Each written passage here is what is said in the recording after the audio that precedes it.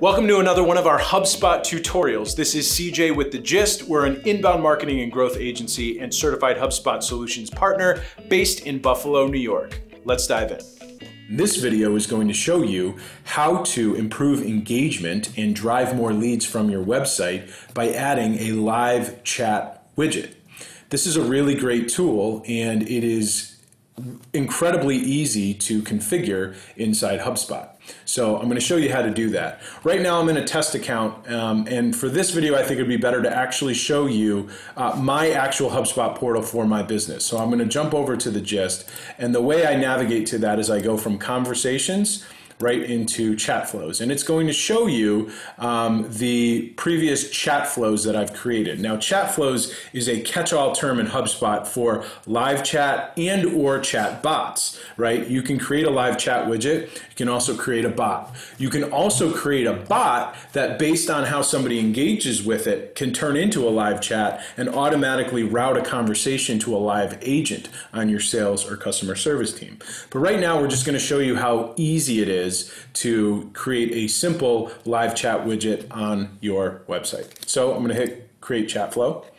And where would you like to add this chat flow? You can do it on Facebook Messenger, which is really cool. It's a very simple and clean integration, but I'm just going to do it on my website.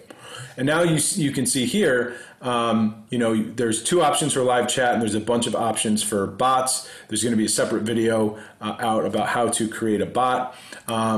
What's cool about the knowledge base in live chat is you can have a live chat, and within that people can search for articles inside your knowledge base, but that's a video for a different day. So we're just going to go with basic live chat here, and I'm going to click next. The next thing you want to do is pick an inbox. So an inbox is kind of like, well, it is what it sounds like. It's a place where all of your conversations, centralized place where all of your conversations flow. You can create multiple inboxes. I just have one inbox and I call it inbox because we're a small company and we don't need multiple inboxes. So I'm going to click create. And now, when you build it, it's actually quite simple, right? So the first thing you do, actually I'll skip past build and I'll go to display, right? So right here you can figure out how it displays, right? You can pop open the message welcome as a prompt like this. You can only show the chat launcher, so somebody has to click it, or you can open the full chat widget, right? I like to do this because this feels a little bit too intrusive and this feels a little bit too hidden. So I like this where, it says, hey, it's kind of like an invitation. We're here to chat with us if you want. If they don't want to, they can exit out.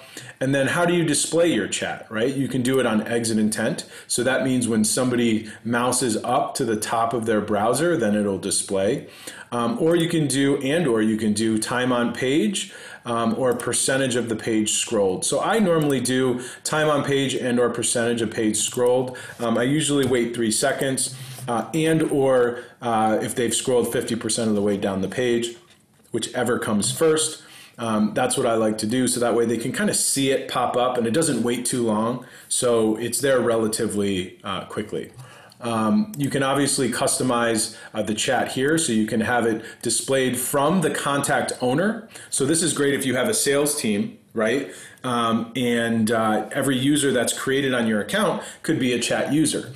And it's really easy for them to respond to chats either through the HubSpot app on their desktop or through the mobile app.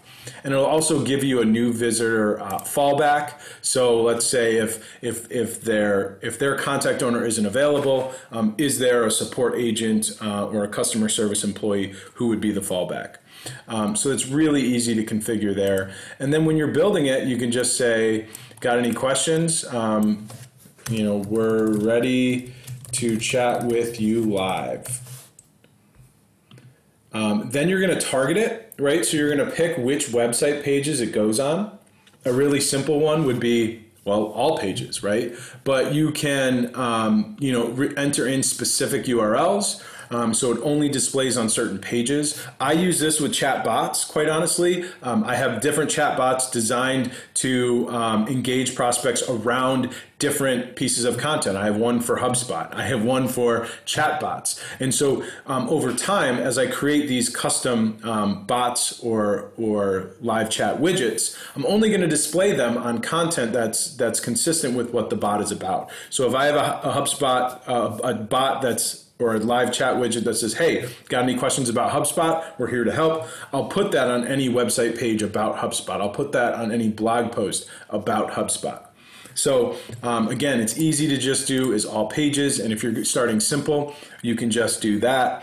You can also add exclusion rules. So it's all pages, but not our contact us, because we don't want to direct attention away from somebody taking the action, which would be filling out a form or booking a call. So I'm just going to keep this. I'm not going to add any exclusion rules. I'm not going to, only show it if the contact belongs to a certain list or by device type. I just want to show it to everybody. Again, I've already gone over display.